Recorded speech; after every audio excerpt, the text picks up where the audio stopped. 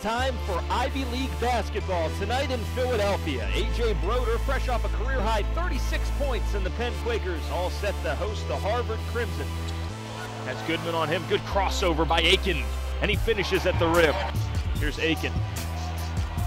Steps back over Woods, and it hits. Inside 10 minutes to go opening half. Aiken pulls up and hits his second triple of the afternoon. You get a pretty open look in the corner from a good three-point shooter. You'll take that as a coach. Pretty good defense by Max Rothschild, squaring him up. Bassey again. Man, that's just high release.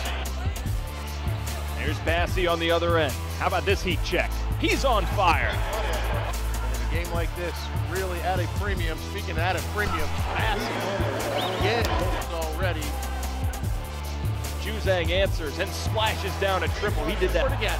Bassey left open, three ball, splash down. And Aiken secures it for Harvard. Good ball movement, good reversal. Nice run out by Welsh. A turnover, here's Kirkwood the other way. Broder the lone one back. Kirkwood to the rim and lays it in. Be quick. Entry pass, and Lewis trying to get around Rothschild, and he does with 1 second to shoot.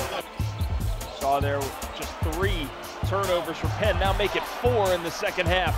And Lewis goes coast to coast. 1 minute to go.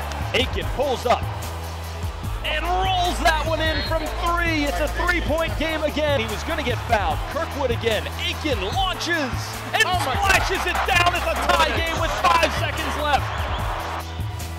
Aiken steps back, pulls the trigger, and splashes it down over Goodman. Bassey puts it up from distance and banks it in for a 3. That's 8 points, the lead for Harvard.